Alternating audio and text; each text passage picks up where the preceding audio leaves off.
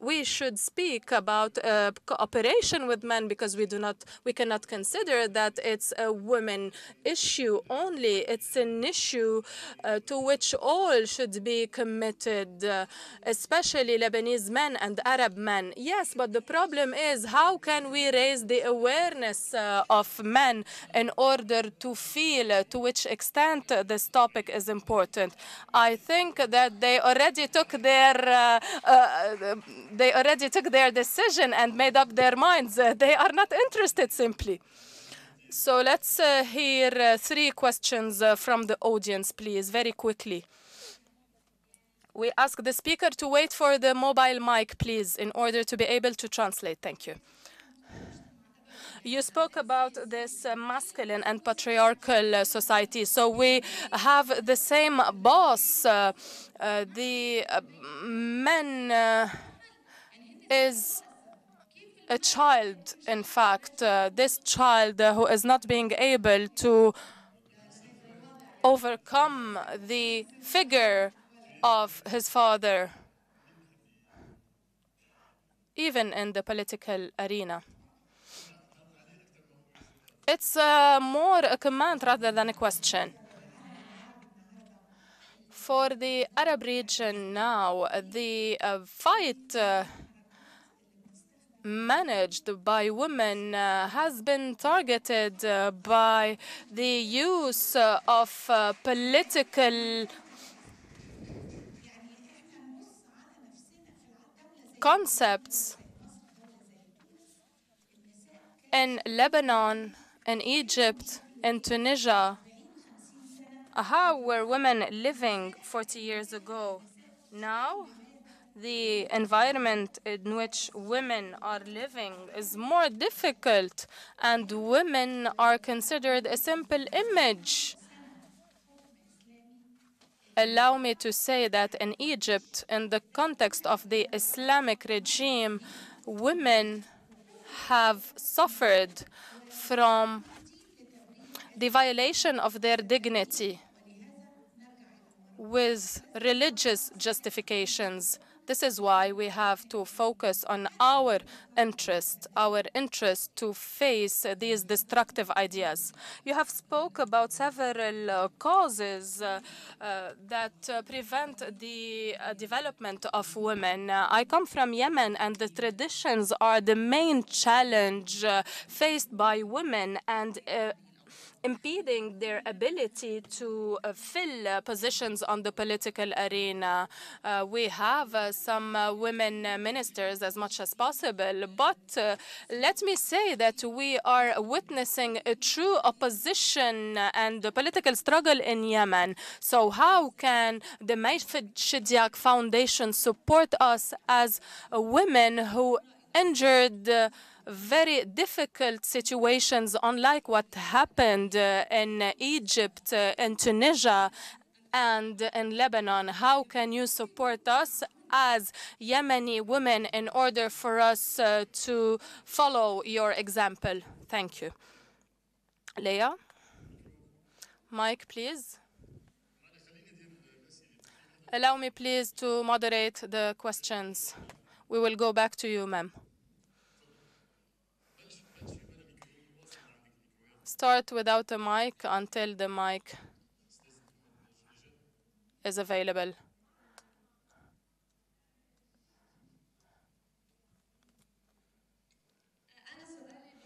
I have a question related to Lebanon, to politics in Lebanon.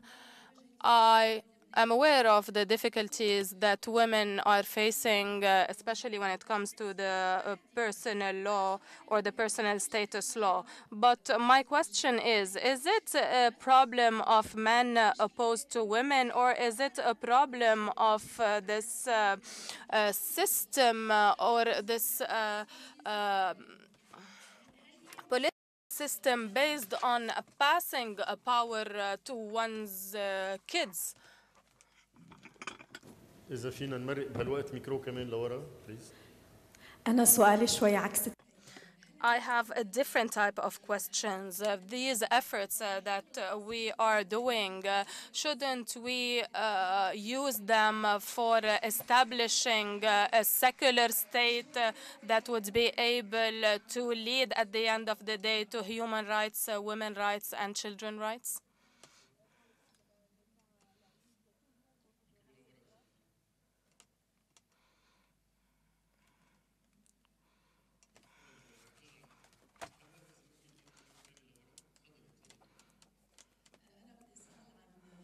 I have a question related to a national policy.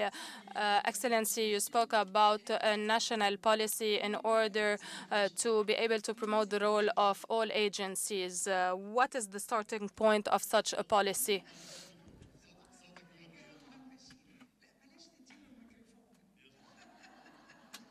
Don't give him the mic. I think that no one wants to work on negatively impacting the role of women, but I think that women should impose themselves and shouldn't ask for their rights from men. When women are capable, I think that Mrs. Raya Al Hassan was not nominated minister because she is the daughter of X, but because she could impose herself.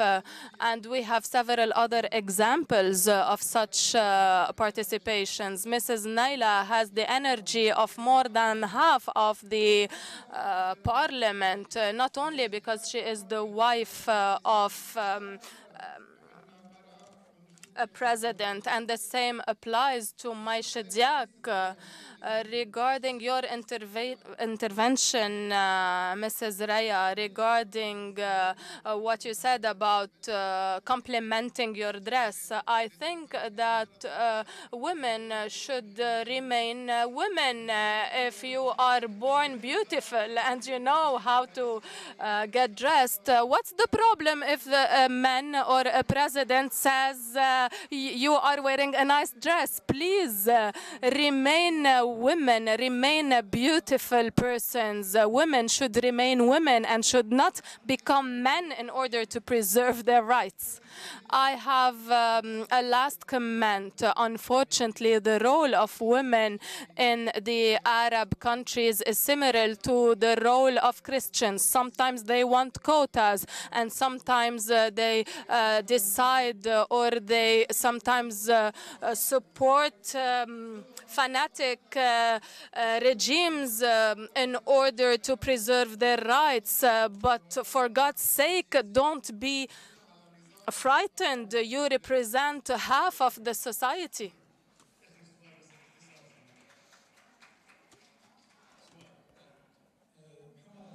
محمد العاصي.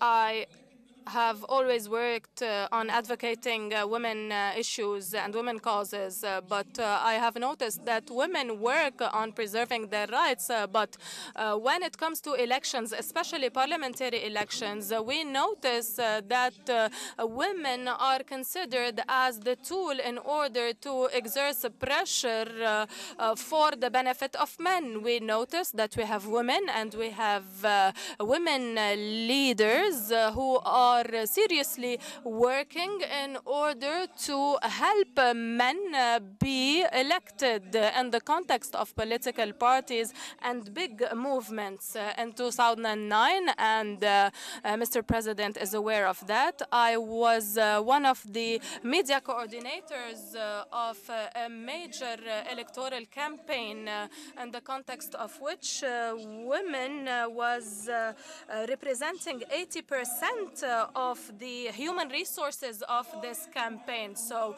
how do women accept working for men without imposing themselves and imposing their presence on the political parties in which they are represented in order to become members and candidates of these electoral lists? Thank you. Dr. Khattar, what's your comment? I will try to answer this group of questions by saying the following. The cultural specificities that we always speak about is, in fact, raised only when we are trying to justify discrimination against women. This is a major point that should be taken into consideration. You spoke about transforming this energy into an energy in order to establish a civil state. But these two concepts are complementary because civil states are based on the same values and principles. I agree on the fact that women should be able to prepare for more coordination and support between women associations. Your Excellency, I do not know where to start from. I want to answer you, sir, when you said that regarding your remark on the dress, it depends when this remark or this compliment is given and when it is used and by whom. So it's not an issue of opposition between men and women. We, both partners, should take advantage of this cooperation in order to invest it on the political, economic, and social level. This is what we are not doing yet. This is the first step to do in order to disseminate these ideas among parties. It is not a lux or a secondary priority. It is a top priority in order for us to be able to support major issues since women represent half of the society. When it comes to raising awareness, we will not be able to work on that level without being able to prove to men that we are a great supporters for the social system. We are working on other priorities like building or establishing a civil state, but we are not focusing on our efforts on raising awareness. Thank you, Mrs. Fauzia. Last comment. My colleagues answered all the questions. The ideology of Arab men should change in order for him to be convinced of the fact that women are equal to men. Thank you very much. I would like to thank you, ladies and gentlemen, of course.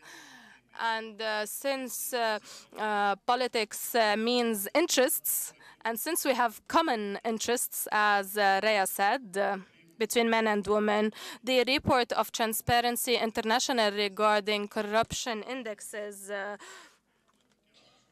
mentions in the context of the analysis of countries that the less corrupted countries are countries where women are part of the political decision-making process. Thank you very much. We thank our excellent moderator.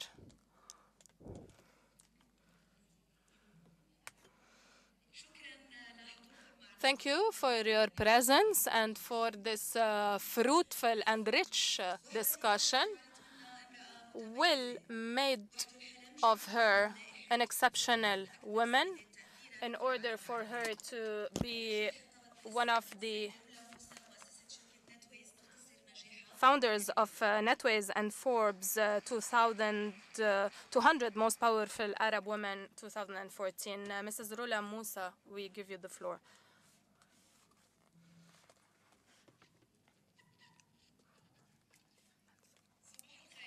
Good morning, Excellencies, ladies and gentlemen, young participants, and dear activist Dr. Mai Shediak.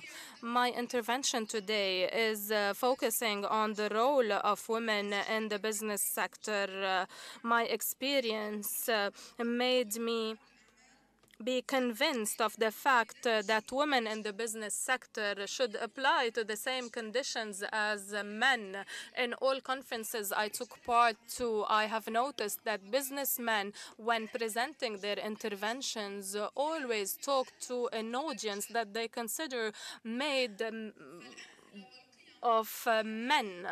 So principles, values, and missions that they talk about are linked to masculine specificities like courage and competitiveness.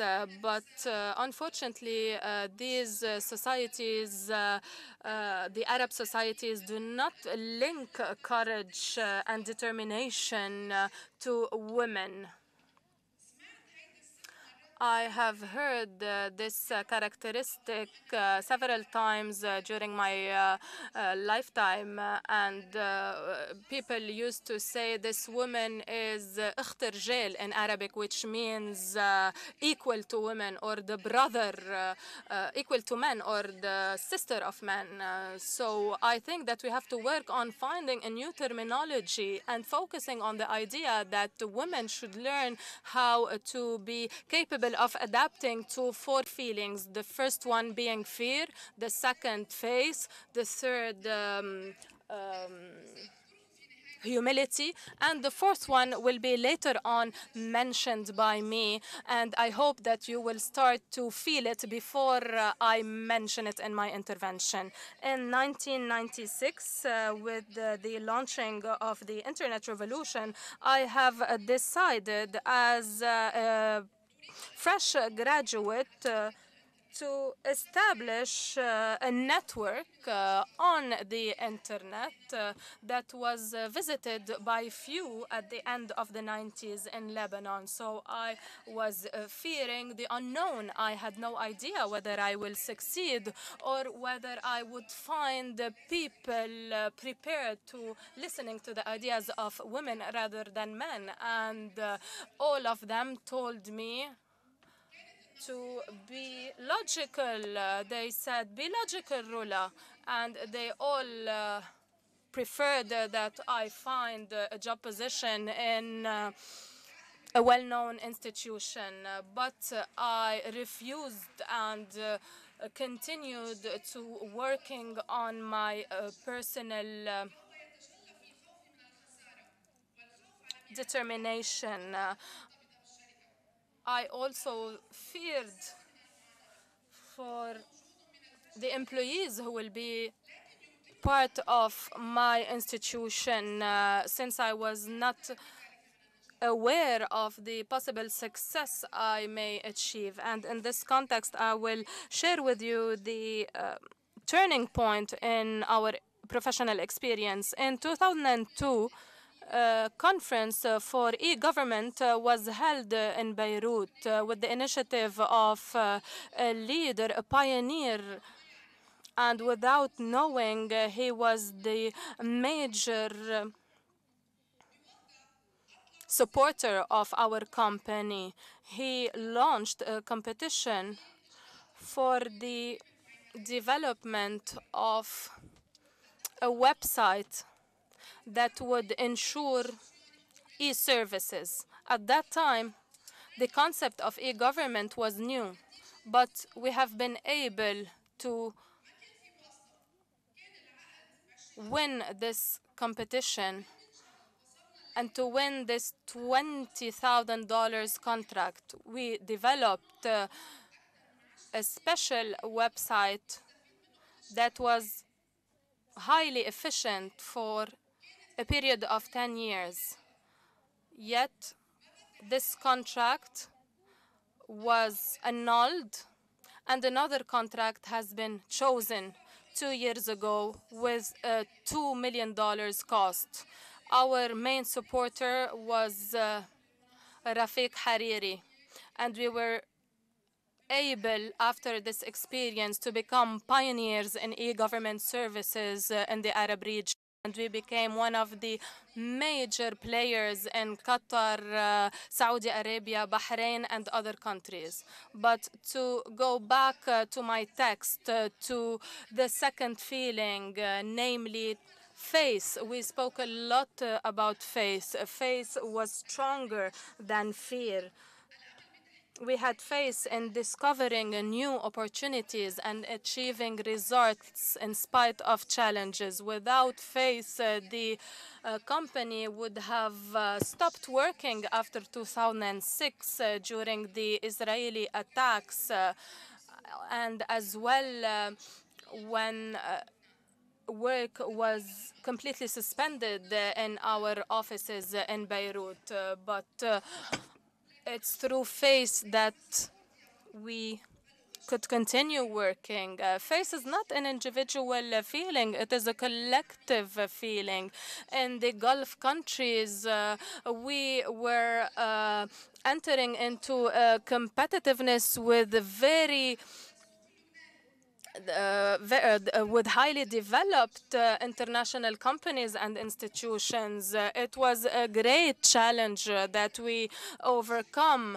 We tried as much as possible to promote the role of fresh graduates and to convince them to work for their country. The Lebanese state did not help us, and infrastructure, the security environment, and all other details did not encourage us, but we have been able, in spite of that, to be competitive and successful in all other countries. As I said, faith is not individual. Faith is, in fact, a collective feeling that can be passed on from a person to another. And we have been able to fund Lebanese associations for rural development in addition to a center for our firm in Akkar, where we are trying to promote job opportunities for Akkar people without pushing them to this internal immigration to Beirut or Tripoli or other regions. Who would have imagined that such challenges would be won by a firm operating here in Lebanon and in Akkar? We think that these centers are centers of faith in spite of the lack of opportunities in Akkar.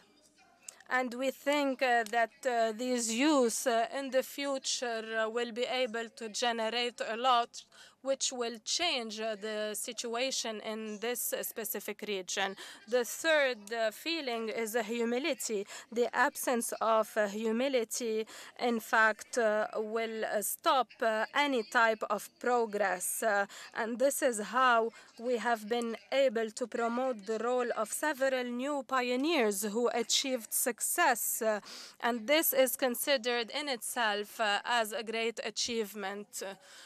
I have won several awards, especially during the last years, from LOA to the Forbes classification and others. But I would only be happy when we present such type of awards to new players. In fact, this experience that we had with fresh graduates and with young individuals have affected me a lot. I will never forget how I have developed my abilities, and I'm still working on finding new, more effective means in order to assist young people who are having the same and who are facing the same difficulties that I faced in my youth. The Lebanese International Business Council is, in fact, a council I elected in order to preside it, and I hope that we will be capable of establishing a successful network of business people working to positively impact entrepreneurship business in Lebanon. Fear should not be present when one has faith, but at the core of this formula The fourth feeling should be there. That is considered the foundation of this basis. It is love. Someone said that we should not lose our womanship. This is to answer his command. We should work on what we love, on what we are passionate for, in order to win fear by trust. It is love who protects us from fear and who allows us to build trust and faith again. When we know and when we love the true value of things, I say to women, with love you will be able to achieve success. Allow me to share with you a personal experience. I have 3 daughters. Each of them has her personal dream, not only in the business field, and each will have her own path. I will not take decisions on their behalf. I just want them to choose what they love in order to succeed. So what I mean is that each one of us has her own dream, not only in politics and in business sectors. So let's work on implementing our dreams through promoting the role of women in business sector. We are trying as much as possible to promote the role of women and to facilitate their access to the leading positions through speech that focuses on these values. I hope that my intervention will be the first step for us to find this new terminology, this new speech that will give us as women a new foundation grounds, a new culture, a new ideology, and a new terminology to promote the role of women. If I was asked to choose one term, I would choose overcome. We as a society and as women have to overcome the challenges through our efforts in the business sector in order to promote a productive language and speech, in order to empower women. And we will be speaking later on using this language about successful stories for women. At the end of my intervention, I would like to thank May Shidiak for her invitation. Dr. May Shidia, thank you for your attention.